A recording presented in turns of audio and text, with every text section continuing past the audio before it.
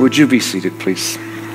Well, let me introduce myself. I'm Brad. I'm one of the pastors here at Copper Hills, and I want to wish you a Merry Christmas. It's my task, my joyful task, to remind you of the story that has us all gathered here tonight.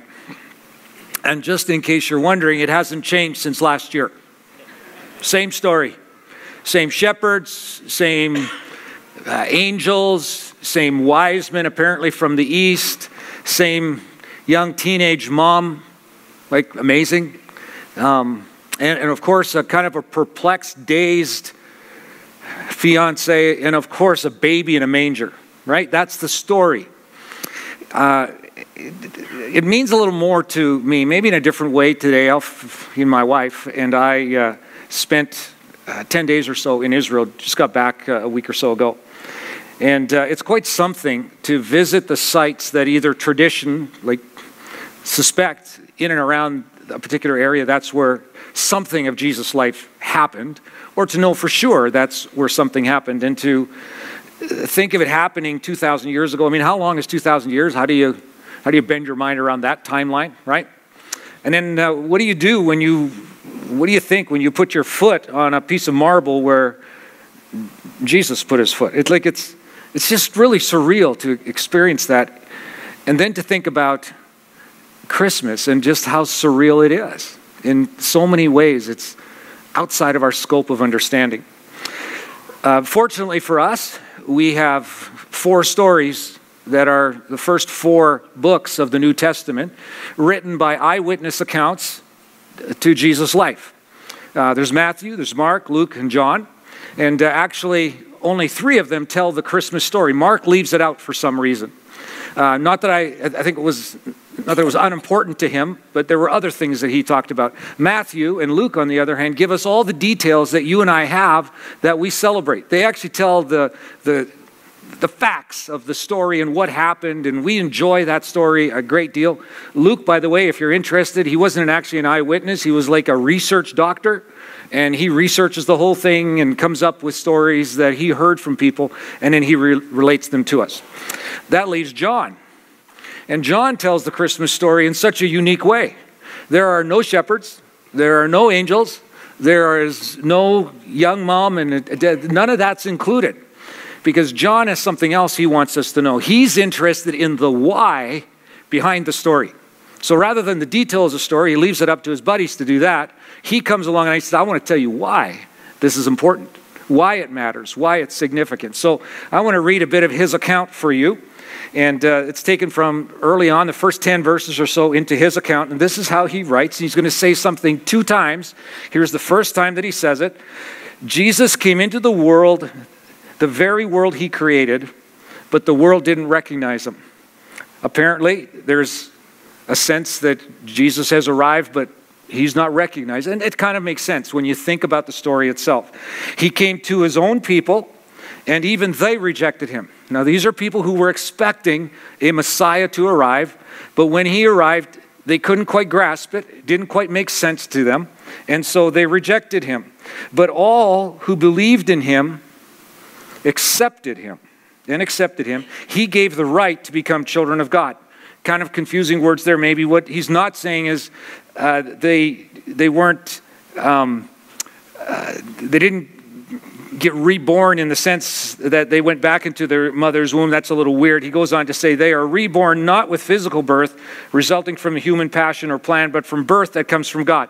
He wants us to know that there's a change of status that happened. Before this, they didn't have a spiritual life in them. Now they do, because they've accepted and received what Jesus offered, as bizarre as the story might be. And then he finishes it with saying what he said at the start of it. So God became human and made his home among us. He was full of unfailing love and faithfulness. In other words, as hard as it might be to believe, God, the universe maker, compressed himself somehow or other into a human embryo that became a fetus, that became a baby, that became a boy, that became a man. How do you do that? What's the science behind that? How is that possible? It's inexplainable apart from, you settle on it, must be a God thing. Must be what he has done. And this is the difference that God would make in this story. Does anyone find that a bit preposterous? A little hard to believe, a little hard to bend your mind around. Well, let me try to help with that a little bit. Explain it this way. I'm going to go like sidebar here for just a second. How many of you enjoy murder mystery stories? Like you watch CSI and Law and Order. Yeah, like a few of you, like a lot of you do. I know you do, because it's kind of a craze of watching these, and there's many others. You might go back a generation or two and you might go, well, I really like floral shirts and short shorts. And Magnum P.I. is your guy, right? Yeah, that's right. If you go even further back than that, Dick Tracy, Sherlock Holmes. My favorite is Frank Drebin, Naked Gun. Yeah, sure. No, he's good.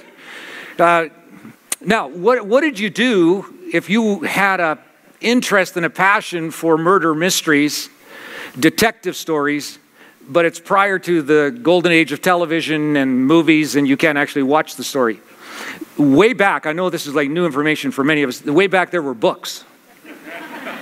Yeah, like fiction books, detective books. And in the 1910, 20, 30s in there, they were really, really popular because they told these fantastic tales of detective stories and murders being solved and that kind of thing. And one of the most popular writers was an English woman named Dorothy Sayers. Some of you are up on her material possibly. You remember it from when you read it in the 1920s and 30s. In any event, she was this murder mystery detective writer. Now, she was an interesting woman in her own right. She was the very first woman to go to Oxford University in England. In fact, trivia, but she was the first woman to graduate from Oxford, and she received her graduation 2 years after she completed the coursework. Because unfortunately for her, she was going to Oxford in an era where only men could get degrees. And she worked diligently to change that thinking, and 2 years after she technically graduated, she got her degree. Remarkable woman. Career-wise, she was a teacher, and she loved to teach, but early on in her teaching career, she discovered she had a passion for fiction, writing fiction, and her genre was detective novels. And as she began to write, she became more and more popular, and that became her profession. That's what she did. Well, the series of detective novels that she wrote introduced us to a character named Lord Peter Wimsey. Who was he? Well, he was the fictional character, the hero of her books, a detective. He was an aristocrat. He was a single man, a fine detective, and well known for his ability to solve impossible murders and crimes. But he had a fatal flaw. He was a troubled man.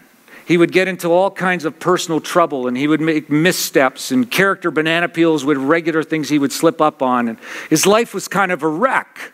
And yet he was this well-known fictional detective. Well, there's like 11 books altogether in the series, something like that. In the 8th book, a new character is written into the story. Dorothy Sayers adds someone to the story who hadn't been in the story before, and her name is Harriet Vane. Now, by coincidence, by interest, whatever it would be, Harriet Vane is an Oxford graduate. Interesting, right? She also is a crime-writing detective novelist in the story.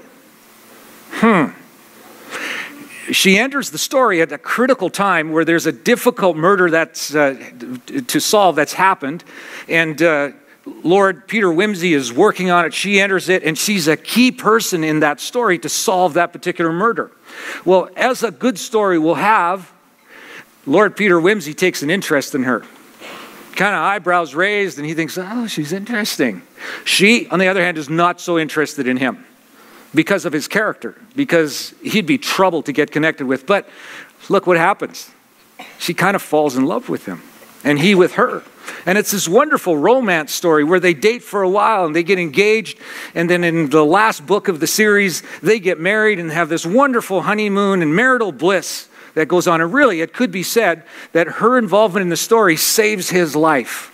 because he's headed to a really bad place overall, and she steps in and not only helps him with murders, she actually helps him with his own personal life, and could say she saved him and rescued him from that experience. So who exactly is Harriet Vane? Well, many people who have looked at Dorothy Sayers' work, and she's kind of hinted at herself, is Harriet Vane is really Dorothy Sayers. And she writes herself into the story to hear her tell it. She said, I wrote these stories of this fictional person, and I kind of fell in love with him. He developed a real interest in my heart, and I thought, well, maybe the way that I can help him is to create a character that will actually save him. But really, I was writing myself into the story because I had created this character, and then I fell in love with the character. And I wanted good for the character, and I wanted to rescue the character. Isn't that interesting? It's quite moving, actually. I can see some of you are like tearing up with this one, right? Here's the deal. God actually did that. He actually wrote himself into our story. That's what Christmas is about. God looks at us in trouble. He sees how we have been created by a good God and a loving God, made beautifully and wonderfully, and how we have looked at God and said, we're not maybe as interested in you as you are in us. And we've kind of made our own way. And we've slipped up on some character stuff, and we've wandered from him, and we've done things and become things and made decisions that have really damaged our relationship. And we have this great mystery in our life that we can't seem to solve on our own. Mystery is partly, how is it that we could possibly not recognize that God's written himself into our story and we could ignore him or abandon him or walk away from him? And then here's the greater mystery. The mystery is, how do we reconnect with the God? Because we know this, that when we damage a relationship, it really damages the relationship. It really does. And the mystery is, how is it possible that once the relationship is damaged, that it could be put back together in some way? And it is for this reason that God writes himself into the human story. And it happens in the most interesting way. It happens in Bethlehem. And it's what we celebrate, God coming into the world to be part of our story. So the question could be then, how is it that we could not recognize that? How is it that God could do that and enter into the human condition, write himself into the story, and we would not see him, notice him, understand, recognize him? Well, you know, that isn't an ancient problem. It is that, but it's a current problem, difficulty for us as well. You see, sometimes God writes himself into the story of our lives, and we don't much like the story that he writes. And we expect him to come in a different way. We expect him to do something different. And when he does what he's going to do, and it's not what we want him to do, we're disappointed with him. And then we try to walk away and do our own thing. That's common for us. Sometimes we've tried God, and it just didn't work out again, maybe the way we wanted, and we go, I'm never trying that again. That was hurtful, that was painful. I'm not going down that road again. Sometimes we hedge our bets. We think, well, I think maybe God is true. I think maybe the whole Bethlehem and the cross and all that is true. But what if it's not? What if there's a different offer, a better offer? What if I hold out and see what happens? And we just kind of see how life unfolds. Why would we do that? When I was in my late teens, I began hanging out with a group of people. There were 20 or 25 of us, something like that. And we just kind of, almost by accident, got together and formed a group of friends. And we would hang out together. We would hike together, mountain climb, party, go to dinner, those kinds of things together. And we developed quite a wonderful friendship together. It was really, really cool. And being 18 years of age, I got my eye out for, well, potential girlfriends, right? Normal, red-blooded males, somewhat normal. Some debate, maybe. And one evening that we're together, I spot her. I see her. And she's so interesting to me. She's beautiful, and she's got this gregarious personality, and she's fun-loving, and like she's the life of the party. She's everything I'm not. I'm an introvert. I'm shy. I don't actually like talking to people, and she's all over the place, and she's the life of the whole party. I go, I want to get to know her. I'm interested in her. And so I, give it my best move, right? And I don't quite get the response I'm wanting, but I'm still hopeful. I'm sure that if I try hard enough and stick at this long enough, she's going to eventually see, well, who wouldn't be attracted to this, right? Can I tell you who? Just about everybody. You know why? Because I lacked absolute confidence in myself. And one of the reasons I lacked so much confidence in myself is because for some reason, God chose to not give me great vision. And since I was 5 years old, I've worn glasses. Thank goodness for contacts, right? But by the time I was in my teens and so on, my glasses looked more like magnifying glasses or the bottom of Coke bottles than they looked like anything else. And I was humiliated with it. I got laughed at school. Had a pal at school, every time he would walk by me, he would lick his 2 fingers and run them over top of my lenses. Yeah, so I was so self-conscious of this. And so when I was interested in this girl, I was sure she wouldn't be interested in me, but I was sure interested in her. And so I thought, well, I'll do my best. Not much chance, probably, but I'll do my best. Well, one of the events that we did together is somebody came up with this idea that we should go to the local community pool and have a swimming evening together. Kind of sounds all right at first, right? I was terrified. Now, I'm not afraid of water at all. I'm not afraid of adventure. I'd just as soon dive out of an aircraft or bungee jump or anything like that. I'm cool with that. That's not it. You know what I was so terrified about? Is I would have to go swimming with my glasses or without them. Now, there's only 2 options for me. One is to go into the pool with my glasses on, and who does that except a dork? Right here. And I'm already feeling that. I'm not doing that one. Second option is to take the glasses off and go swimming without them, not be able to see past 6 inches in front of my face, end up, no doubt, swimming next to intimately with a 300-pound wrestler from school, right? Because I can't see who I'm swimming next to. So I am not having either one of those, and I come up with this brilliant idea.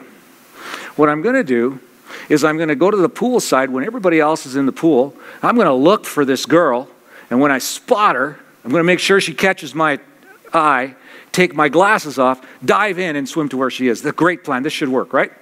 So I do that. I spot her, dive in, and she's not there. I get to that area, and of course, I can't see anybody. I can't spot her. I don't know where she is. So I go, oh, what a misfire that is. Swim back to the edge of the pool, get out, dry off, put the glasses back on. Oh, she had moved. No wonder. Spot her over here. We wave at each other. I put the glasses down, dive back in, swim to where she is, and she isn't. She's not there. I go, wow, what are the chances I would mess that up twice? But it could happen. Swim back over to the side, dry off, put my glasses back on, spot her the 3rd time. This time, we're looking at each other, and we're like clearly have seen each other, right? Put the glasses back down, dive in, and swim to where she is, and she isn't. She's not there again. And I catch on. I go, oh, I get what this is. No wonder. She saw me in the glasses and with the swimsuit. That's not a pretty sight. Now, even if I didn't have the glasses, it's not a pretty sight, okay? And she wants nothing to do with me. But she doesn't want to tell me that. Because who would want something to do with me, right? And so I swim over to the edge of the pool, dry off, put my glasses on, and dejectedly go off to the shower, have a shower. I'm done for the night. Now, unfortunately, we're traveling in the same car together, and so we have to travel together. Me, I'm curled up against the door, not wanting to talk. Her, apparently oblivious to this whole thing. She has no idea this has gone down, apparently. Every indication is that she's not seeing what I saw and what I experienced. I married her 39 years ago. No. You know why I married her? Because in spite of her swimming away from me, now I got to honor her in this. She didn't swim away from me. It's just what happened in the course of that evening. It wasn't what I thought it was at all. Not at all. But I thought it was that. So in spite of her swimming away from me, she had so already captured my interest. She had captured my heart. I think I already loved her. I was so enamored with her beauty and her character and who she was, and I just wanted to be with her. You could use Dorothy Sayers' words. I wanted to write myself into her story. In spite of what she had, I thought, done. I was to pursue her. I wanted to love her. I wanted to convince her that I cared for her, that I was interested in her. I thought she was fantastic. And it took some time. But eventually, we got to the place where we've been for 39 years writing our story together. And it's for us, it's a beautiful, wonderful thing. Why do I tell you all that? Because that's the heart of our God for us.